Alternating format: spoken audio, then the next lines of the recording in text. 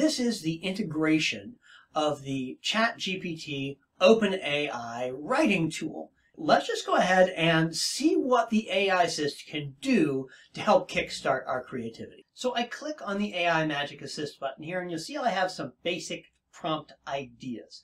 Let's start with an outline. I click on Submit. Now, this is running through the AI engine, and it's going to come back with an outline that I can use to structure the article. So if I don't know exactly what I'm going to write about, sometimes it's good to have sort of a general outline to start with. And as you can see, it knocks it right out, and I can go ahead and insert that in there. So once I get into here, you can see that the keyword research that was incorporated into this article is being highlighted by the text generated by the AI. So you've got an outline. What else can it do? Let's go in and have it create an introduction.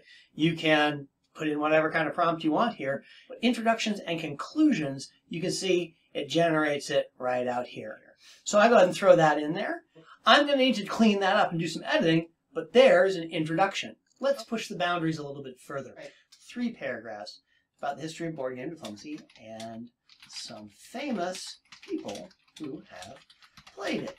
One of the things that I want you to be cautious about is using too much of the AI.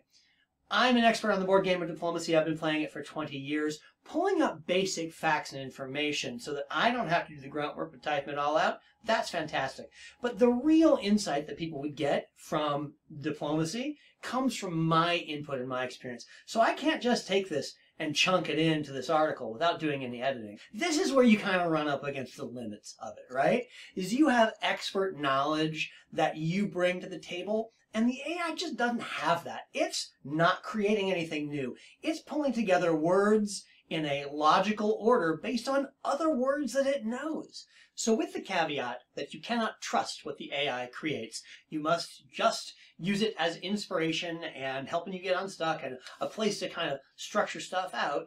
I will say that what it does do is create good summaries, so conclusions. So let's go back in here and let's have it write the conclusion to the following article. And I'm just going to go ahead and paste in the text that we had above. And now we've got the conclusion of this article as it was written. What do we want to call our article? We're going to generate a new title for this one here. What's it going to come up with?